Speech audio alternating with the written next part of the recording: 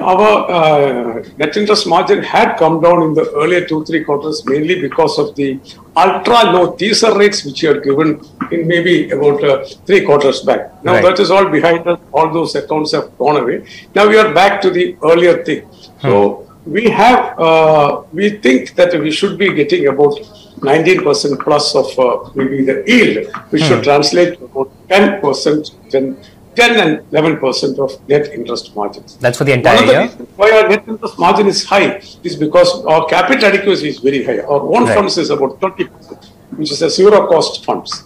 Right. So the 10% net interest margin you mentioned, that's for the entire year, right? FY24? I think, yes, we should be able to do that.